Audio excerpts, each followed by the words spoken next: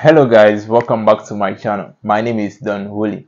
On this channel, I purposely talk about education in Ghana, how to apply, and other scholarship opportunities both in and outside the country. So if this is your kind of content, please do me the honor, subscribe to the channel, and turn on post notification bell so that you get notified anytime I release any video.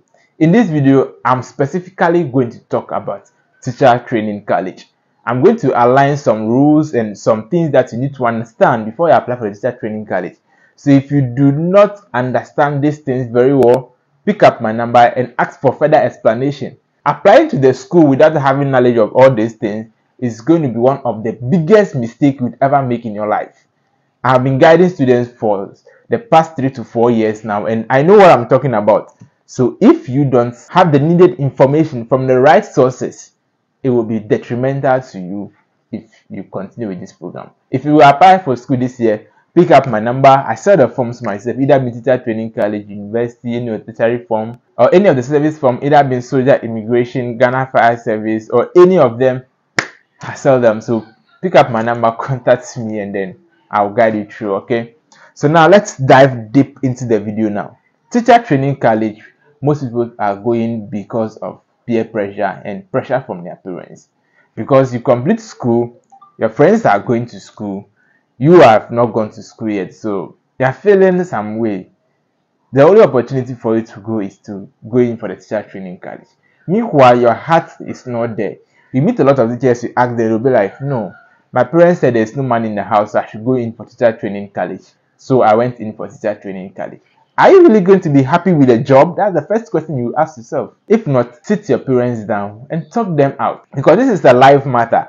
This is a career you're going to pick for the rest of your life. Call your teachers, ask them, say, what are the challenges of becoming a teacher? What are the things I need to know before I can apply to become a teacher? Because they have been in the system for a very long time, so they can better educate you. So one of the things they will tell you is that the salary is not good. Truly, the salary is not good as compared to other professions. Even though, personally, I believe teachers should be paid the most. Because without a teacher, there is no doctor. Without a teacher, there is no lawyer. Without a teacher, there is no president. Without a teacher, there is no president. There is no MP. But then, these are the MPs that make the law and they determine the salary of people. Yet still, they don't pay them much. Meanwhile, without those teachers in the system, there won't be any other profession. Yet, their salary is not good.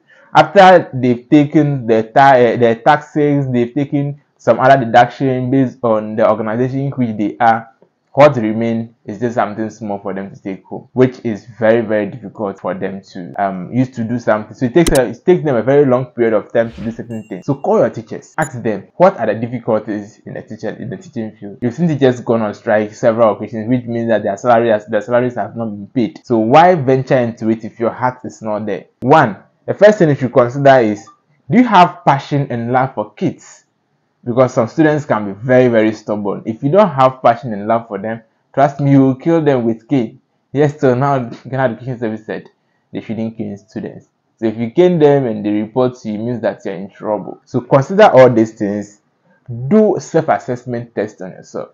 Probably after senior high school, if you have the opportunity to teach in any of the private schools, you will have had an experience of, oh, these kids are like this way. Can I handle them? No, if you can't, don't do it. If you know you're not a type that can impart knowledge, do not apply for teacher training college. Now let's take it a step further. Let's take a look at the programs at various teacher training colleges in the country and how you can go about it. You have 3 different programs at the various teacher training colleges. Most people, when you contact me, be like, I want to offer social studies, but I can't see social studies on a portal. No, we don't have social studies on a portal. We don't have English on a portal. We don't have integrated science on a portal. We have different things on the portal. I have 3 segments, okay? We have early childhood education, primary education, JHS education, and technical education, okay? So if you want to go in for JHS education, which means you're going to teach at a JHS level. If you're not the type that likes, if you're not the type that likes disturbance from kids, but you have passion for imparting knowledge, you want to teach, I would advise you go in for the JHS education. When it comes to early childhood education, it means that they're coming to deal with the kindergarten, that is KG and the nursery. I think from primary 1 to primary 3 is also part, okay? So you will be put in that range if in case you offer early childhood education. Then for the upper primary, that is those who went to offer primary education, now be from class 4 to class 6. and those who are offering the JHS education will go in for from JHS 1 to JHS 3. And then there are some specifications here. I'm coming, let me explain further. Then those who go in for the technical education, they are the vocational courses. So you have to go and teach pre-technical skills in any of the institutions that have in place. Now, if you pick JHS education, it's not every institution that do the program you want to go and offer. Okay, you pick JHS education and you are going for, let's say, Akachi College of Education. Akachi College of Education is a science related, or it's built on science. Okay, so they do more of science. I think one of the best schools when it comes to science education in the country. They offer other programs, I think social studies, RME, and other programs as well. So you have to verify from the school first that the program I want to go and offer, if I'm going to want to go and read social studies and become a social studies teacher, is this school offering social studies? If you do not make those background investigations and then you just apply for the school, and maybe you want to read social studies and you went to the school and so the school is not offering social studies, then it basically means that you have to pick a different course or you draw yourself from the school. And there are other combinations as well based on some schools and the schools they are affiliated to. If a school is affiliated to, let's say, Winneba, they major in one subject and minor in one. UCC majors in all. Those who are affiliated to University of Ghana, Legon, they major in all. So if you apply to Peki College of Education, you are going to pick two subjects. Okay, if it is science and maths, you pick science and maths and you major in them. The two pairs will be more explained to you when you go into the school and during the orientation process. They will explain to you the combination. We have you can do ICT and maths, ICT and science. You can do maths and science, maths and ICT, integrated science and ICT.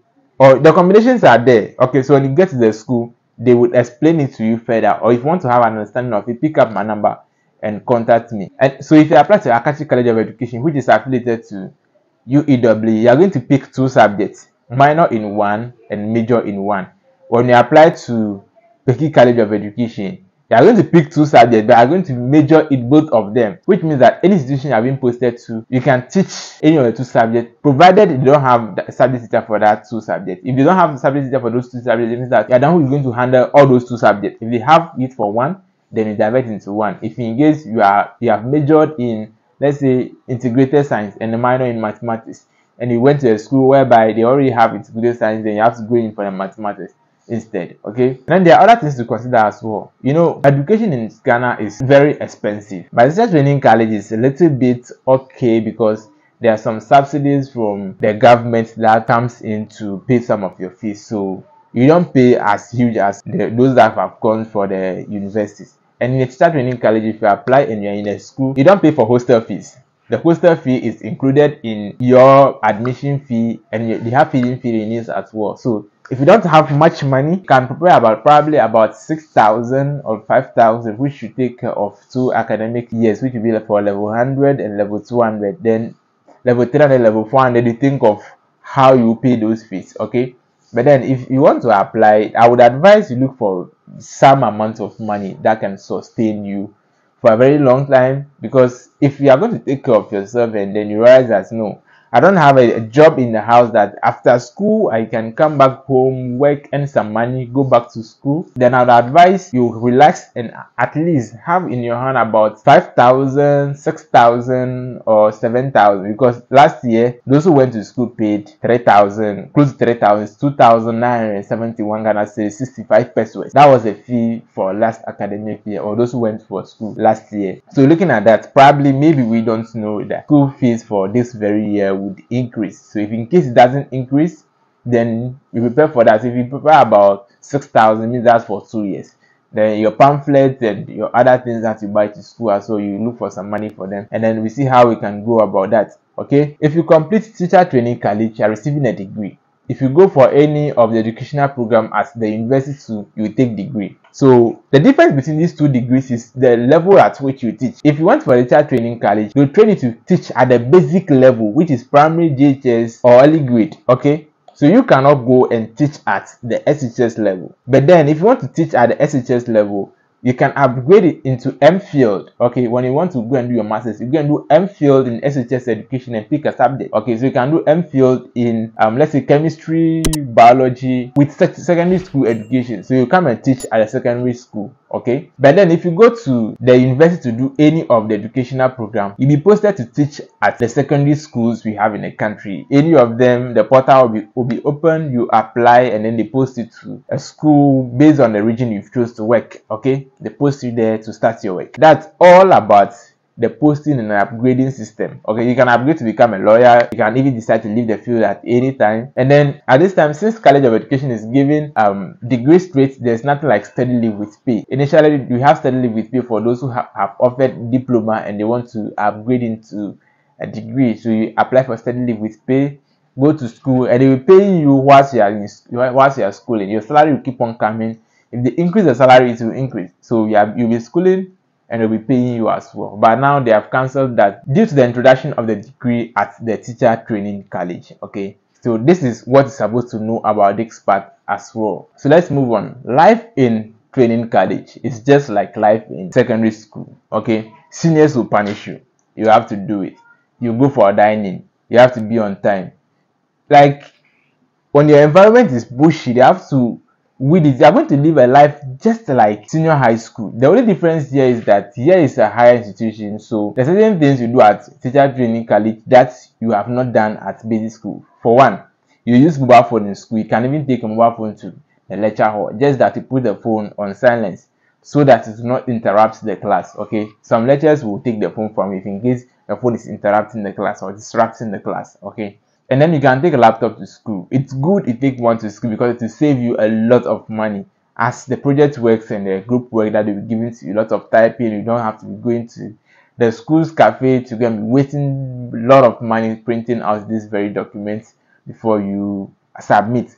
If you have to be doing that, then it means that your pocket has to be loaded, which means that by the time you complete school, all the money you'll be using for all those things can even buy your laptop. So it's better you get a laptop for yourself. Probably if you can't afford the brand new one, just buy some home use, lightly used, at least 600 cities, 700 cities, you can get one for yourself and take to the school. It will be a very good help to you. So if you have been able to watch the video to this point, I believe you've now understood how the teacher training college system works.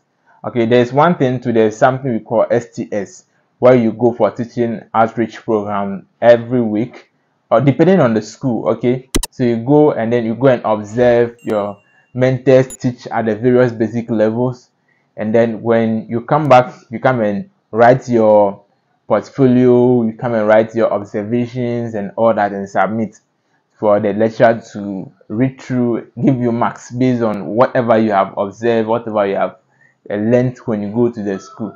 And again, because of the introduction of the degree system, you have to go in for internship first when you reach level 400. Okay, you go in for internship first when you reach level 400. Then after level 400, you go and do your national service, write the licensure exams, and then you'll be posted to teach at any of the basic schools in the country. All right, so I think you've now understood everything. The video has been made clear. If you want to buy any of the forms, pick up my number, contact me, and I'll sell the form for you, fill it for you, and do every other thing you need to know before you get the admission and go to school.